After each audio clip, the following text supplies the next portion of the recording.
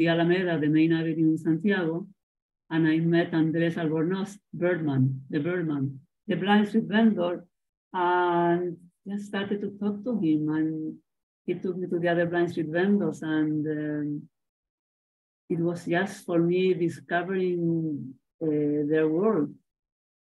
And I know it was crazy to make a film. I knew it was crazy to think about another film, but it was my first of expressing myself.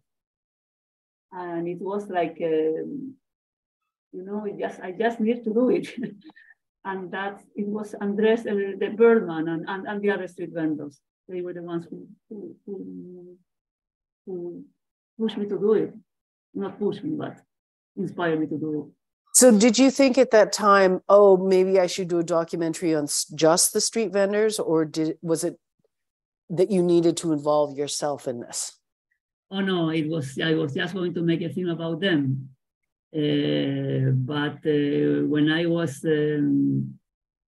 shooting, and as I was talking to them, I went every day to the Alameda and spoke to them and sat with them and witnessed the kind of relationship they had with people. They told me about the struggles and everything. And I wanted to make it about them. But then one of them told me, well, why are you telling our story? And because I told them, because I want to walk into blindness with you. I want to understand blindness.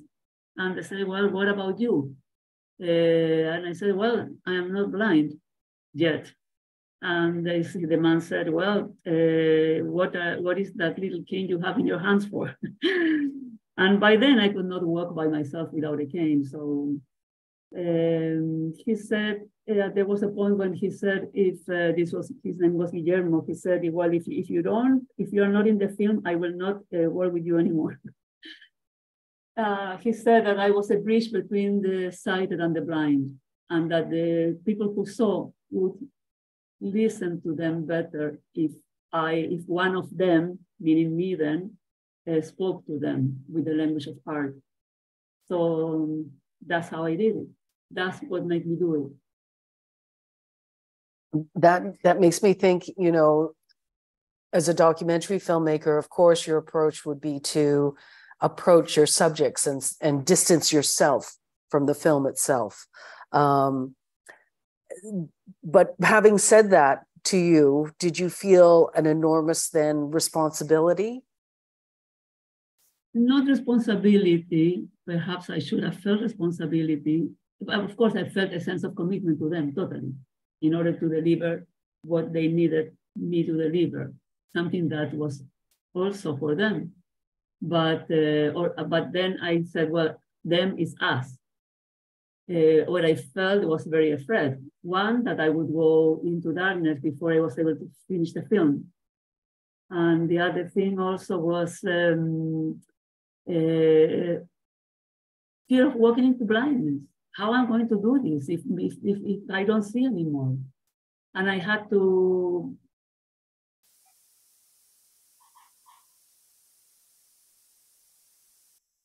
I think we might have lost her. Oh, wait, we lost you a bit there.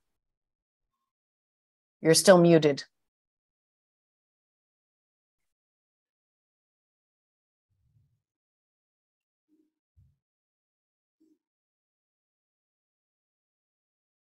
Hello? Yes, good. Sorry. So yes. Oh, sorry, you muted yourself again.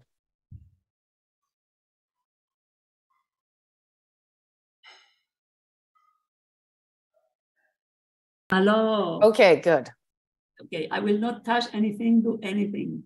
Okay, sorry about that. Yes, it was a sense of responsibility and commitment, but also afraid. As a filmmaker, I wanted to make a film which spoke with my voice and with my eyes. And I wanted to, I had to shoot a film in a different way. So I was fortunate enough as to look for people and find the people I wanted to explain to them the way I saw, and to legitimize that way, not as a different way of seeing. I mean, as a different way of seeing, not as something distorted. Because people who sighted filmmakers have made films about blindness, but I had the commitment to them to make a film the way I saw it. And that was very difficult and very beautiful, and it freed me. It totally freed me as a filmmaker because I could do whatever I wanted. And that's how, with my director of photography, we started to work, and with sound, of course, started to work and experience with different ways of seeing, like camera, the way we use the camera, like the light. When you go blind, sometimes there is so much light that you cannot see. And it's a sense of being totally lost. And there is total wideness. And so that's how we discovered to open the camera and open it. So it was totally chaos, but also something beautiful. And we also work with prisms because sometimes the light breaks in many different things and it goes crazy. So we also work with prisms. And I wanted to do it organically, not in the studio. After in the studio, I wanted to do it while we were shooting. Oh, so all of those effects were in camera. Yeah. No, we didn't do. I think a couple of effects later on, but the majority of it was done on camera, working with camera and with sound. And then we in the studio we follow up. I'm not sure if I answered your question. I went somewhere. No, that's great. That's great. I'm wondering if other people have questions. Hi, can you hear me? Yes. Hi, Maria. Yes, I had a question of you kind of touched upon it a little bit, but how is the relationship between the camera people and yourself? How did you manage to guide them? And how was the process of all the different scenes and how were they shot? What was that like? It was a process. They were very supportive of me and they trusted me. At the beginning, I felt very insecure because I was walking into untrodden territory. But I just started to speak to them how I saw. I think there was a turning point when we were shooting with the blind street vendors. And and then before we enter into the cathedral, the last scene of the film, when I go into the cathedral with all the lights, before we went to the cathedral, I blindfolded them, the camera person and the sound person, and I guided them. And they were just walking with their camera and with their microphone, and just said, just listen. And I spoke to them. And then we went to the cathedral and we got all these beautiful effects. I think for them it was also freeing in that sense, because they had to free themselves.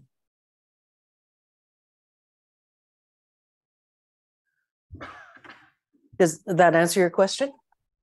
Yes, definitely. And I can ask another one. Yeah, sure. I have worked in documentary film, so I know that getting any documentary film is very hard to get it funded. And I'm just wondering, how was the process to be able to get funding for such a special project that is outside of the norm, I'm sure, in the applications? It was difficult. We got a big amount of funds from Chile. I think there was more sensitivity towards the subject. Also, I applied, the first time I applied, it was accepted, but I was still not myself. I was still speaking as a sighted filmmaker. So it was very difficult. So I got a little bit of money from Chile at the beginning, about $5,000. And with that, I shot the first scenes with the street vendors. And then I kept working, but mostly inside, trying to find my blind gaze. Because the blind gaze is not only a way of seeing, it's a way of being, it's also a political stance, how you stand into the world. Your vision is not necessarily distorted, but distorted compared to what? To normal, and what is normal. So you have to break all those patterns. To answer your question in terms of funding, it was difficult. The film I started shooting in 2011, my first time. And I also had to change editors also at a certain point. It is always difficult. Every film is so difficult sometimes and so beautiful. So most of the funding came from Chile, it's sort of an arts council in Chile, the Fondo Audiovisual, but others came also from Canada, from hot dogs, different chicken and egg in the United States. It was a long process. It's not easy, as you know, as you say. It was also because parts of me, I mean, people did not want it necessarily to hear the voice of a blind person. At the beginning of the film, I saw it today after many, many years, and it is sad. And I didn't want I didn't want people to feel pity for me, but I also wanted to honor the pain of losing something that I have, because it's not the same that you are born blind, you know? So it's a film that many people, the industry, many people say, no, it's sad. People are not going to buy it. But the film won 9 awards, international awards. And it was a collective effort with my team, you know, and it is difficult to get funds for these films. It is difficult to defend your voice as a filmmaker. Yes, and I imagine that it's even more difficult to try and convince people that you are more than capable of making a film when you're losing your vision. Yes, because people kept saying, oh, the camera is your eyes. Yes and no. The eyes, my vision as a filmmaker comes from here, from my heart, from my eyes, from my memory. That's my vision. And he adds his vision, his sighted vision. But all those things are things to learn in the process. That's very profound. I really like that. Does anyone have other questions for Maria Teresa? Yeah, I have a question. At the beginning of the film, you said that this is your last film and that you left your lover and that you stopped doing tango when you're talking about the grieving. And throughout the film, I was really moved to see how you were discovering other worlds or other things in you and in life throughout the going blind. So now I was wondering how your relationship with image and filmmaking changed, or how would you define image now? What's an image compared de cómo lo veías antes, pues, a cómo ahorita te relacionas con la imagen y con tu práctica artística que descubriste a través de la ceguera? How do I define an image now? Yes, it evolves every day, because blindness, as many disabilities, is not stagnant. Nothing stays as is. Blindness in me has been increasing. My world is disappearing and disappearing. My world is disappearances, visually. But other things appear. I asked that question that you asked me, what is an image, to one of the blind street vendors. And one of them told me, image is sound. Image is sound, it is true for me, but it's also touch, it is also sensations. For example, even when meeting people, you know, it is not only the sound of their voices, it is also your skin.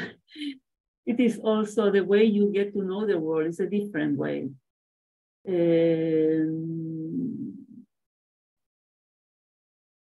There's much more disappearances now. I am working in another film at this moment. I am finishing another film. Again, as in Shadow Girl, I just jumped into it because it had to do with Chile, with my country, and with the constitutional process that was taking place. And it took 2 years. I just finished shooting last year in December. And I am relying for many things on people, but now I know what to ask.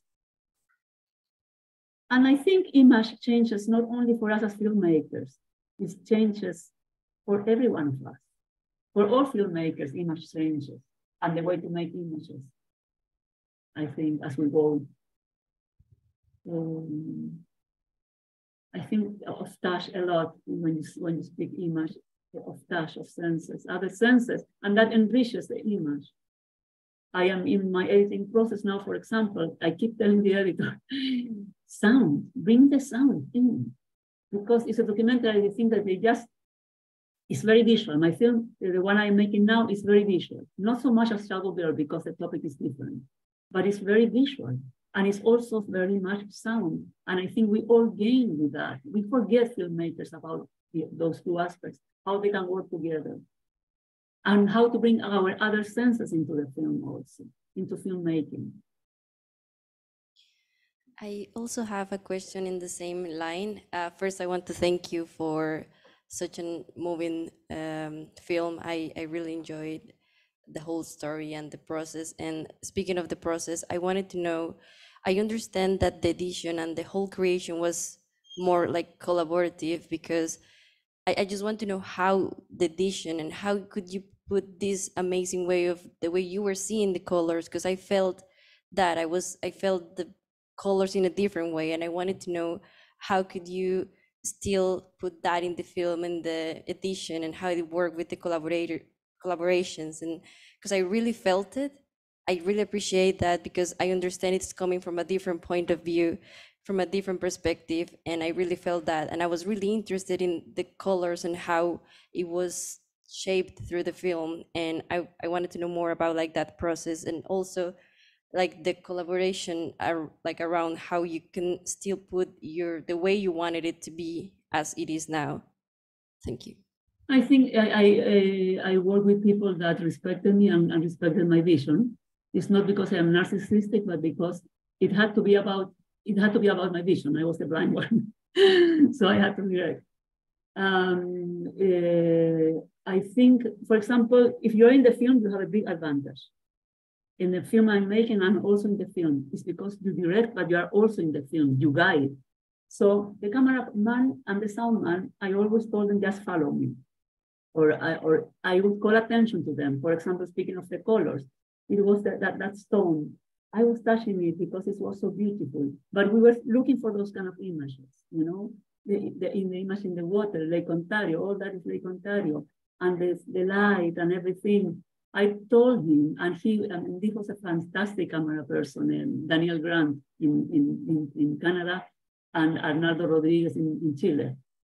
And just direct them with using my body as a way to direct them. Come with me and follow me, and I would go and look for the sounds, look for the images, the leaves, for example, you know? So in that sense, I had an advantage.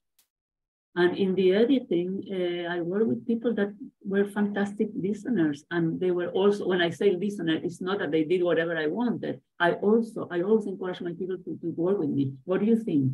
How do you think? And we discuss and we talk and we look for each other, for things together. In that sense, it's very collaborative. But at the same time, you have to take responsibility as a director for your film, because it is your vision and you are responsible. Respecting the work of everybody else, you know, that works with me, because they're all artists, you know. Do we have another question? Yeah. Lila? Maria Teresa, Lila. really powerful film. I wanted to tell you, I received it as if you were walking through water. Air became like water. And it was really experiential, because I could perceive the sensations that you were navigating when you walked. And it was as if I was there in the air with you, and it was a kind of thickness or experience of, when you talked about other senses, it was as if the environment itself was activated, not just sound, but touch and the sense of being. And I think it was from your presence that I perceived it through your point of view, and the use of the blur, not consistently, but that you'd introduce it from time to time, would take me into that sense of how you might be perceiving. So thank you. Thanks to you. It's a comment you would have said many years ago when you met. It's the kind of comment that you would have made many years ago when I first met you, I think. Does it feel like air? Like, I was wondering about those other senses that are coming in, as if the air itself is touching or guiding you or alerting you. When the person in the off screen said, "Watch out for the stairs," and you did. Yes, I think it's the air, but it's also the water. The water has also, water moves, well, the wind moves, but the wind is more, when you say air, I think of wind, because wind is what I feel more than air. The wind, the movement, the water, yeah, the elements. We are so fortunate of living in this kind of world that unfortunately we are losing. Unfortunately. But yeah, this is also something that concerns me. The appearance of the street vendors is also political stance. When I spoke about the political stance, and I want to make film. I wanted to make film mix beauty and poetry with life. At first, this film was described as autobiography, but it's not an autobiographic, it's autoethnography, because it includes the group of people. My reality is inserted in a social reality, in social milieu. Anyways, yes, air and water and many other things, and wind. I was thinking too of your introduction of the political space that you inhabited with others, the experience of being tear gassed, but it was introduced in a way that it made it all part of that experience. So I found it, what Mitty was saying, that layer of, I've only seen it once. I haven't seen it a number of times, but I thought the political element was a strand, but because it was just one of the strands, it was even more powerful. We are running out of time. Perhaps we have one last question from someone. Sure, I can be the last one. Hi, María Teresa, this is Santiago. Thank you for sharing your story. We were really happy to watch your film here, Concordia.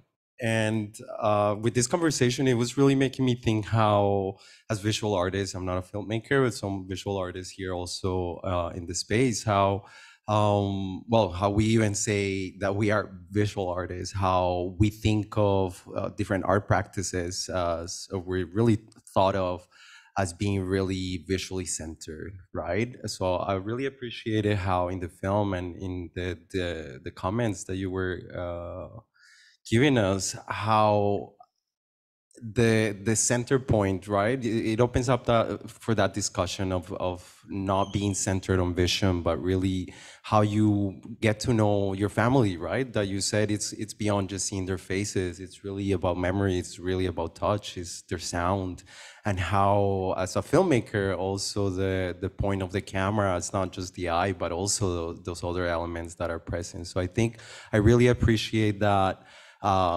Your film really opening up the discussion of moving away from this kind of vision-centered point of how we approach our artistic practices, be it in video or any type of other practice. So I really appreciate that. And in terms of the political element of the street vendors and the situation in Chile, I was wondering if you've, throughout the years, if you're still in contact with some of these people, also taking into account more of the most recent social uprisings that have happened in Chile, which the Birdman mentioned how he was tear gassed in the past years ago, but it's a situation that is still going on in most recent years. So I wondered about that relationship that you maybe have kept with some of these street vendors, or if you know of their current situation. Thanks for the question, Santiago. Yes, with the blind street vendors, I try to keep in touch. It's difficult when you are here. Birdman, El Hombre Pájaro, somebody wrote to me, somebody in the audience found my email and told me that he was in very bad shape because he had no way to live, no home, and this and that. Some of them are totally, especially after COVID, you know.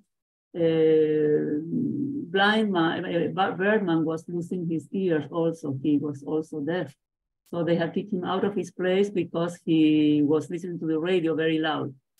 And they didn't want to be with him anymore. So they threw him to the streets. And one of the members of the audience in Chile, somebody who had seen my film, found out that he was in the streets.